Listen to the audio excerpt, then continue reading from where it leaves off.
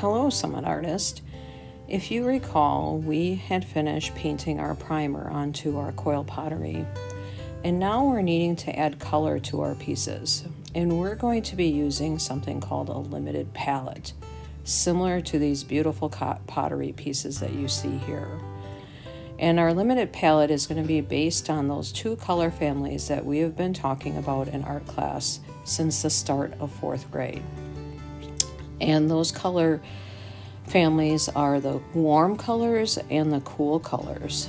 And so we're going to be needing to have our color wheel available so we can appropriately select warm and cool colors.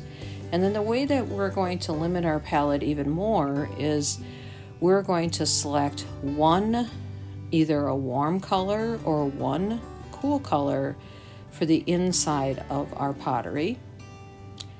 And then on the outside of our pottery, we are going to use several colors. So if you select a warm color for the inside of your pottery, and you've decided on cool colors on the outside of the pottery, you'll use one warm color for the inside and many, many cool colors on the outside of your pottery.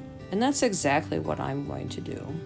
So if you noticed, I'm pointing these spaces out on my own pottery.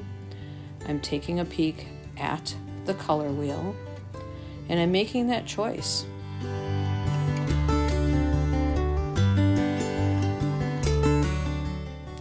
So then, boys and girls, I'm going to begin my painting. So you can see that I'm using several cool colors on the outside and one warm color, which is yellow, on the inside of my pottery.